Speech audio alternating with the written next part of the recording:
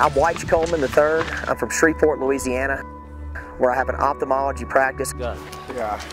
Yeah, it's a good place. We're up here on Kilimanjaro, getting ready to do the first fundus photography ever done on the top of Kilimanjaro. If you've been to the ophthalmologist's office, you probably had your picture taken by a camera that's set on a stand and maybe a room by itself connected to a computer. This is the first device that is really affordable to almost anyone, anywhere, to be able to capture a picture of the back of the eye.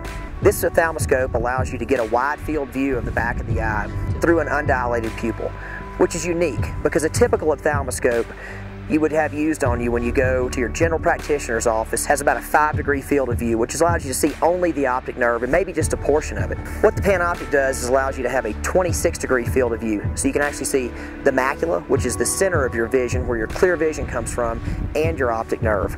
Both important things in the back of the eye at once. We're sitting at 15,000 feet right now, and we're headed up to the summit at 19,300 feet.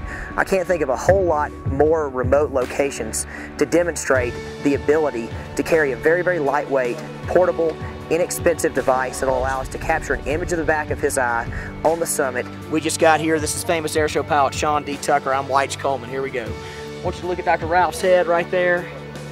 Also, just as a bonus, we're going to transmit that image to an ophthalmologist at Johns Hopkins University who's going to read it live and give us an interpretation.